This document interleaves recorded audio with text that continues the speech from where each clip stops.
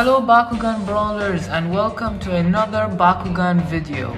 I am Faisal from the Baku Twins and today I'm going to be comparing two of the Bakugan Colossus. The first one is Dragonoid Colossus versus Dharak Colossus.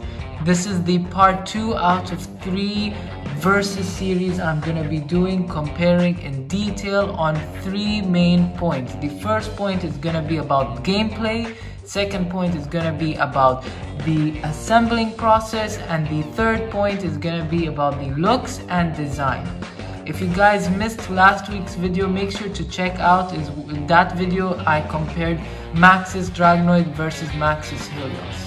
So without further ado, let's get straight into the comparison. Like always, before we start things off, I'm gonna name each one of the Bakugan and battle gear that both of these Colossus comes with. So the Bakugan that Dragonoid Colossus comes with is Battle X Dragonoid, and the battle gears are Nuke X gear, Axitor gear, Blastroid, and Beam Blitzer. And this is Dragonoid Colossus. And then for Dharak Colossus, it comes with Brawlicus Dharak, Smashtor, Riptor, and Exocore. Okay, number 1, gameplay. Dragonoid Colossus comes with 1 Bakugan, 1 transformation hub, and 4 battle gears. As for Dharak Colossus, comes with 1 Bakugan, 1 transformation hub, and 2 deluxe battle gear as they light up when they open, as you can see over here. Now let's start off with Dragonoid Colossus battle gears. The first one is Axitor gear. It is a silver battle gear with a printed G power of 80 Gs. And then the reference card that comes with it, Axitor gear. For the Pyrus rule, it says flip a coin. On heads, your Bakugan gains G power equal to the gate highlighted bonus. And for Aqua's rule, it says change your Bakugan's printed G power to that any of Bakugan in your used pile. So this is Axitor gear. And then the second battle gear is Beam Blitzer. As you can see, Beam Blitzer is a really tall battle gear. It is a golden battle gear. And then it has a printed G power of 180 Gs. The reference card that comes with Beam Blitzer it has Pyrus and Ventus rules. So the Pyrus rule says once during this battle, after a coin is flipped, you may turn it over. And for the Ventus, it says all ability cards your enemy plays during this battle are removed from the game. And then the third battle gear is Blastroid. Blastroid, as you can see, is the tail battle gear of Dragonoid Colossus. It comes with a 160 Gs, and the reference card is quite special. As you can see, you cannot play it until the power level of the game is number 2. So you gotta wait to use this guy out in battle. So for the Pyrus rule, it says if your Bakugan is in Battle X Dragonoid, it gets plus 150 G. And for the Subterra rule, it says flip a coin. On heads, your Bakugan gets plus 150 Gs. And the fourth battle gear that comes with Dragonoid Colossus is Nuke X gear. Nuke X gear is a golden battle gear with 200 G power. And then just like Blastroid, this has a power level of 1, so you can play this a bit earlier as Blastroid is power level 2. For Pyrus, it says if your Bakugan is any version of Dragonoid, it changes to your enemy's attribute. And then for Darkus, it says flip a coin. On heads, change your Bakugan to your enemy's attribute.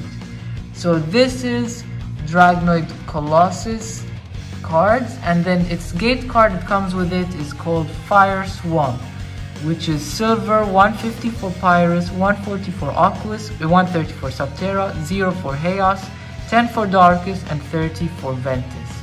And quite shocking, Dharak Colossus also comes with the same gate card, so they both come with the same gate card. But I'm lucky enough to have the Japanese version of dharakcolossus, which is way more useful. So as the Dragonoid Colossus gate card, as you can see over here, the Dragonoid Colossus gate card. These are the Japanese version, which doesn't come in these packs. Okay, so now let's start with dharakcolossus. So dharakcolossus comes with Riptor, 2 battle gear. The first one is Riptor. Riptor is a golden battle gear with a printed G power of 100, and its reference card comes with the darkest effect. It says every time a coin is flipped ends up tails, your Bakugan gets plus 50 G power. For Ventus rule, it says every time a coin flips ends up heads, your Bakugan gets plus 50 G power. And then the second battle gear that it comes with is called Smashtor. It's a very cool looking battle gear. It's a copper battle gear with a printed G power of 80 Gs. And then the reference card that comes with it has the darkest effect. It says flip a coin on heads. For the rest of the battle, your enemy may not gain G power from ability cards nor switch attribute. And for Subterra rule, it says you may move one standing Bakugan not in this battle to the owner's used pile. So these are the cards that comes with, and the Bakugan obviously for Dragonoid Colossus is Battle X Dragonoid, a Pyrus Bakugan with 770 Gs, and for dharakcolossus it comes with Brawlicus Dharak with a printed G power of 750, and it is darkest. In my opinion, all of the Colossus battle gears are powerful during battle, but I should give this part to dharakcolossus, as the gears for Riptor can give you a 50 G power bonus for each time you flip a coin, depending on which attribute you choose from, which could be either heads or tails. And for Smashtor has a very powerful darkest effect, which by flipping on heads you could negate your opponent's G power boost from their ability card and also stop them from switching their attributes. However, I should say that Dragonoid Colossus does have a good battle gear, which is Axitor gear, as Axitor gear has its Aquos effect, which allows you to change your Bakugan's printed G power to any Bakugan you are using in your used pile. In conclusion, like I said earlier, both Colossus comes with very great battle gear, but I should give this part to dharakcolossus. Number 2, assembling process. Both are very easy to assemble and put together, as the battle gear are very easy to attach to the main transformation hub pegs. However, due to dharakcolossus having less battle gear to attach, I should give this part to dharakcolossus, as Dragonoid Colossus isn't complete after dropping the Bakugan in, as you will need to attach Axitor gear at the end. So this part I would be giving it to dharakcolossus. Number 3, looks and design. For this part is always optional and it completely depends on your own choice. But for me, I would definitely choose Dragonoid Colossus, as he looks really huge and powerful, which is fitting for the Colossus name. And also I really love the amount of detail that Dragonoid Colossus has. However, dharakcolossus is also very cool, as he looks like a giant scorpion Bakugan, and plus that dharakcolossus has the flashing lights, which makes it look even more special. For this part, I really should give it to Dragonoid Colossus because of his looks and design is very detailed and very amazing.